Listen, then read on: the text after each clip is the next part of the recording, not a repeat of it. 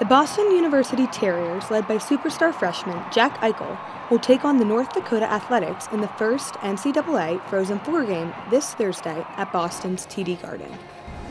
It's a dream come true of mine. I grew up watching the Frozen Four my whole life, so I've always wanted to play in it, and it's such a special season for us right now. I spoke with BU students to see what they thought of the hockey team's success. So what do you think about BU hockey and how well they've done this year?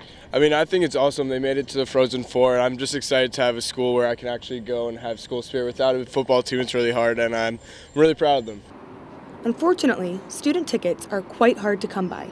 Because it's really exciting having the game be so close to campus, but NCAA handles the ticket allotment, and so it was really small. So that's kind of been our week, or our last 2 weeks has just kind of been having to kind of crush people's spirits a little bit, be like, sorry, there's not really a lot we can do because we didn't have that much control over how many tickets we sold.